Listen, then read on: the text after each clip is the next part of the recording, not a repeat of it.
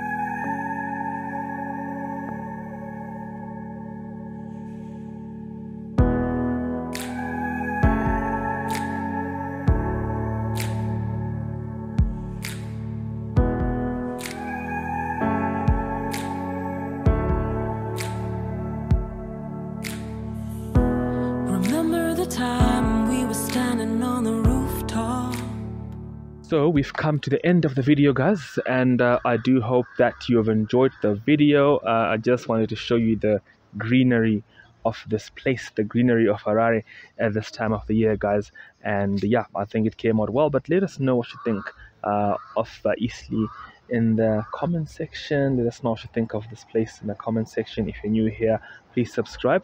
But guys, I want you to like, comment, share, and subscribe. And remember, if you want to buy the commercial land along this road, get in touch. Number is in the description box. But until the next video, stay safe. Cheers. You shone as bright as the city before us.